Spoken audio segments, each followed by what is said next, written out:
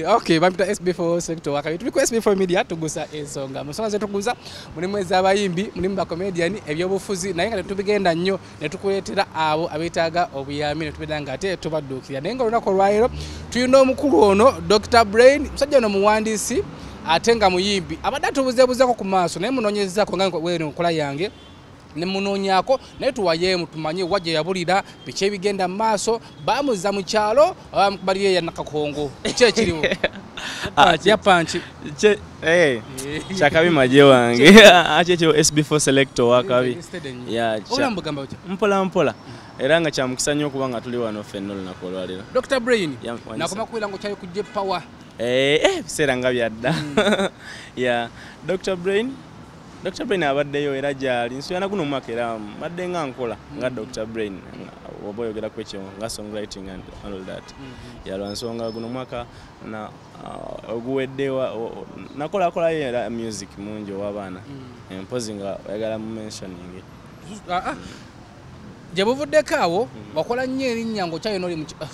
sorry si girlfriend ose mukyalawo owandiikiranga weninwaji nempunamu obutakkanya nempuyambu ate chosen blood yakukwata mu liiso ate lunoonyiigamu kiki songa za chosen blood tetulina buzibu bwonna na chosen blood then your sister wange oyo ani weninwaji nansonga omuziki maama kitegeera woba osobola okufunamu omwagalwa kirala naye ngaokusinga luba luganda mu muziki kitegeera oyo ye tukyakola alinayo ennyimba zange zatannabakuta naye nga bw'omanyi nti omuntu yeetaga flavors ez'enjawulo naddala ng'omaze okwezuula n'omanya nti yenze ono n'omuddukako kati weekolera bibyo nkola byange lwa nsonga buli muntu alina okukola ebibye ge mazima naye nga for now Dr. Brain ya rebranding nze atya rebranding nze we are now working as a duo, Hatim and Doki. I am Doki, my brother is Hatim. Sokoleke wakyusiza erinnya omuntu ayinza kuba ali yamanyi erinnya lyo Dr. Brain nga tonaba kwefuula Doki tujjukize ku nnyimba ze wawandiika waliwo akayimba Malaika ka Angela Kalule kasookera ddala okuggulawo ne mpulira nti nsobola okukikola musawo wenenwaji Magic weninwaji olaba otya weninwaji juice wa mango rema overa nange shiba kisasi kimu binkolera omwoyo zonna za shiba fiye sabula na kupenda katijjo then chosen blood namukolera lumya zina tegera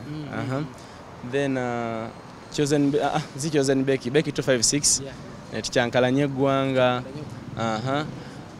Brian Ways bino nabiri wekolekole byonna nyimba nyingi wawandika nakana akayimba kanansikombe ku Valentine eno cool akubate mwaka mwana tebatubukinga nze n'omuyimbi wange Doki yaman Doki kitegeeza anti kitegeeza kisumuluzo Doki ate omukulu ono omukulu oyo nsaba naye yeyogerere. Okay, tusonso kwa boss. Kale muganda wange SB4 ate golinganga koza linganga bani bano bana waluka ganga waluka gomu waluka gamkulu wa respect waluka gabambi ndina Tupac omuntu wa Tupac e Uganda. Well nsanyuse nnyo kubanga tuli wano ku SB4 ne SB4 mukulu toyanza nnyo bannayo tunoonyako gwanoonya n'ovumbula n'olaga ensi so nze bampita Hatim wamu ne muganda wange Doki twakoze music duo, it's a new duo in town twaka releasing oluyimba lwaffe lumu baluyita kakodioko ate SB4 nawo oyina akakodioko oyina engeri gy'ovumbula abantu oba okoza kakodioti mu industry obaddemu oba mukulu ono yakulese well mu industry mbaddemu kale mu music mbaddemu naye nga mu industry siriimu music obaddemu nga oli promoter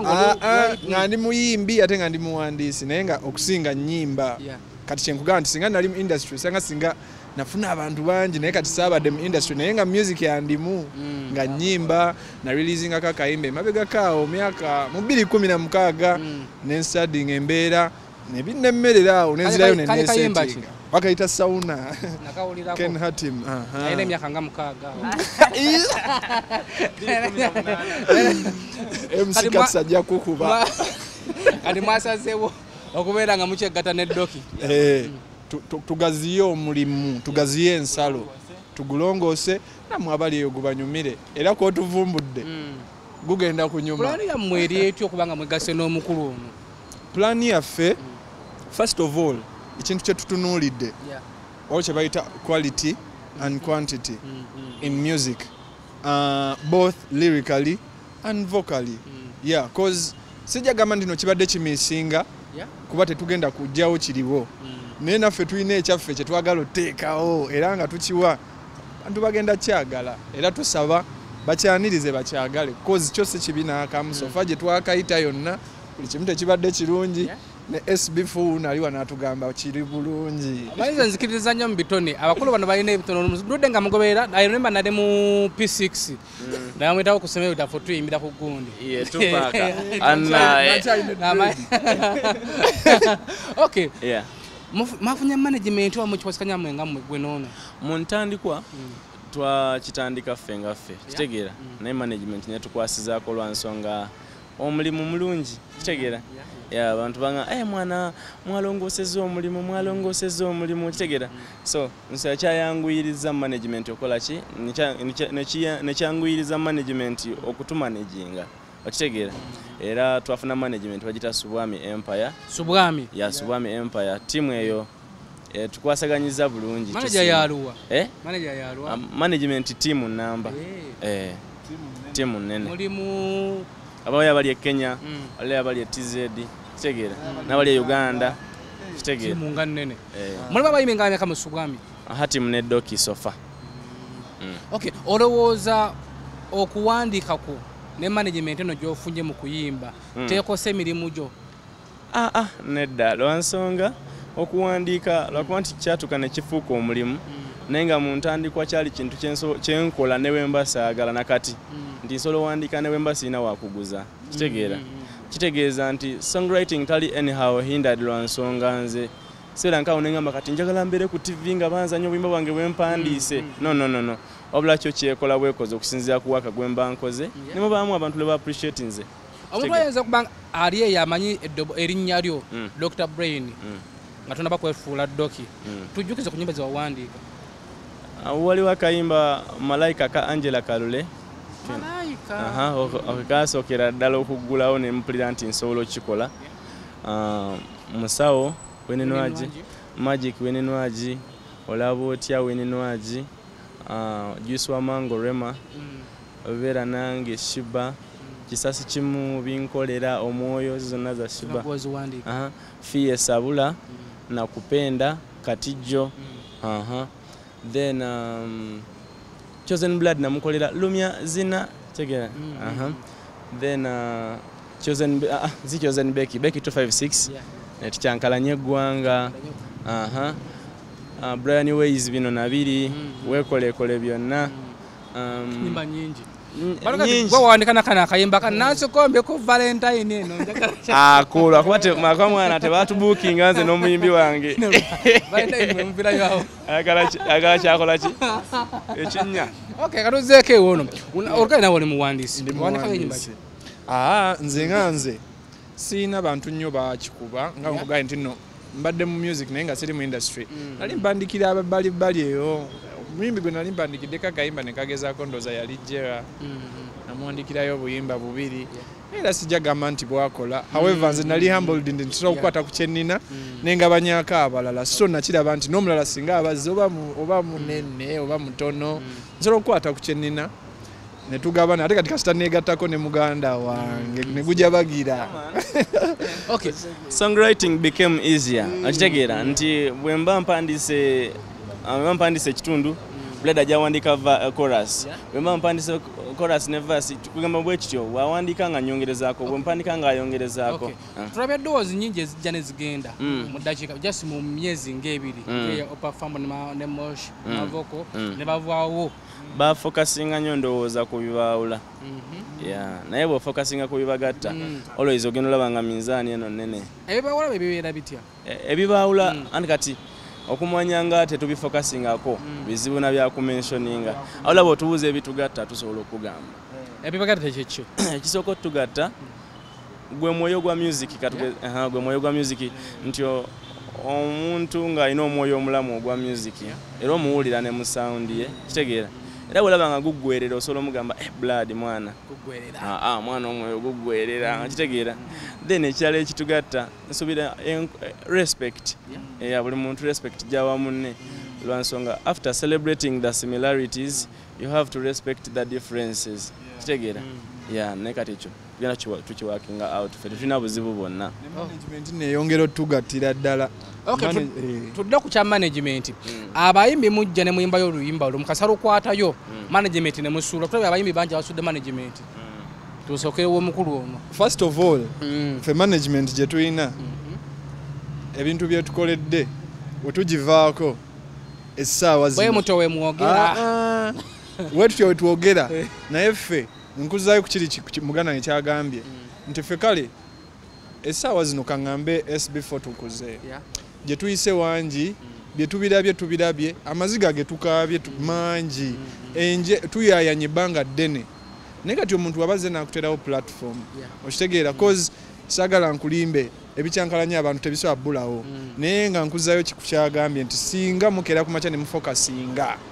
ku ekyo kye muyina okukola than ku bino ebibakyankalanya cause byo tebigenda kuggwawo just ng'ekyabagatta we kitaliggwawo mpaka nga musazeewo kyegambye abayimbi muvayo ne mulayira manager mu mwezi ogwa SB4 manager abadansi ba SB4 akikulu kati mwemutunuulira nnyo side kale y'abayimbi lwansonga kale zenkoko enjeru kitegeera naye ne mutafaayo mumanya management zo zeeyisa zitya kitegeera nso yesaawa mutwale obudde mutegere n'ekyo kiba kitya before nga tonna sayininga lwaki tusobola wetegereza management gyogenda okusayininga nayo anti nakyo nga era bw'oyogedde n'omuyimbi naye asobola okujja nga yeeyisa bulungi ne management zikyuka naye ffe tulina confidence lwansonga tusaaba Mungu kitegeera atubeereremu management yaffe ereme kukyuka lwansonga ffe tetuli redde kukyuka okitegeera tetuli redde n'ekirala tuwaaniddwako kitegeera abantu abasinga ekibatawaanya nduulu ne kati neya freedom city enyinza okuba nagifunako nga mpafominga kitegeera gamba tuwaaniddwako n'otuka ku bantu nga basiima byokola nolaba nga okuwaanibwa tekimala kati saawa yakola kitegeera kuwaanibwa tuwaaniddwa ekimala Okay, mwina akayimba akapya kakodioko twa akapera watulira naawo SB4 MEDIA kwetuliba nange Igalonkeza bukoko koliloko okolebye nalabyeko mu biloto mbakunjabala paka 40 poto kubanga embela ya site ngalyo tachiza medic sogemelo bulumi bumbadde bukiika abayaye bakusaba kolabo nga Ronaldo ne Messi ko banabo every man one child every man yeah kakodioko Okay, toyaziza nnyo mwana mulenzi Doki ne mwana mulenzi. Tujja banga tubaleetera abayimbi, fere tugenda banga tukowa kuyamba abayimbi. Tujja banga tubaleetera abayimbi abatandika oba abayimbi abato. Naffe atisiko tubeere ne tofali tutaka ku music wa Uganda. Gwetutuusayo gwe tuta naye nga oliko SB4 MEDIA tugusa ensonga yo project ya fesose naye nga abayimbi tujja banga olaba abayimbi abenjawulo abayimbi aba gospel abayimbi olunyankole abayimbi fe tukyeyamye buli week tubaletirangayo omuyimbi gwotamanyi naffe tufune profile tutako mu music wa Uganda bera ku SB4 MEDIA tugusa ensonga subscribe likinga tokoba ku sharinga video no emirundi 15 nze muzikulu wakabajja sign out.